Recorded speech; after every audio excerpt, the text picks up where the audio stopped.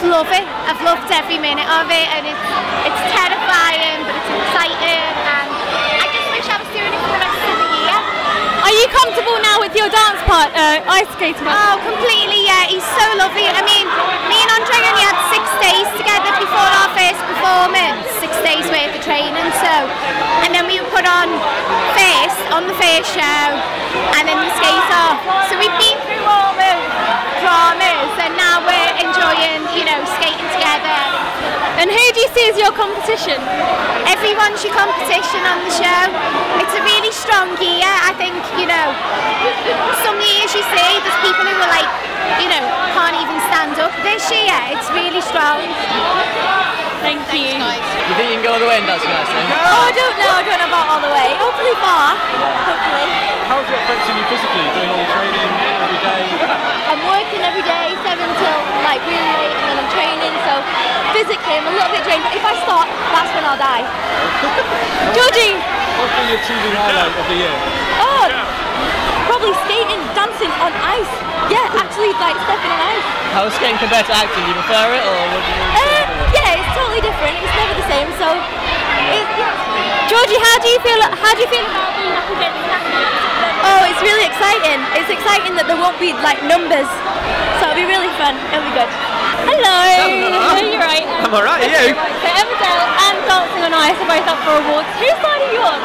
I'm on both their sides, both ITV programmes, so I'm rooting for everyone on ITV, definitely. Coronation Street, Dancing on Ice, Emmerdale, all of them. Who do you see as your biggest rival in Dancing on Ice? I've just been asked that question.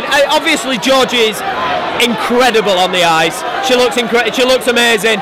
But there's people hot on our heels. Chico is he's such a good skater, and he's coming up and up and up, and he's catching us up every time.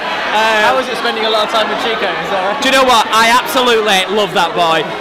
Genuinely, he is the kindest, the most down-to-earth and the most positive person that I've ever spent time with. Yeah. It's a pleasure spending time with him. I love him. Have you any surprises up your sleeve for this week? Have I? Yeah. I've got a couple of little tricks up my sleeve this week. You want to tell her? I can't. No. I can't. I'd have to shoot you if I told you. Have you feeling?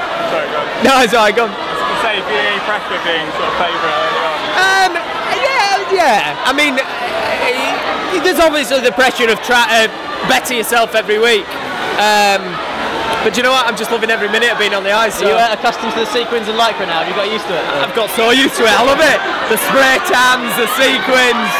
Can't beat it. Well, what injuries this year? I saw you checked your partner last week. You had your foot in the ice. Yeah. Are you do you worry at all when you go out and rehearse or go out? Yeah. It's scary. It's not easy. But nobody's ever said it was. So I've just got to do my best and hopefully stay injury free and not hurt Nina.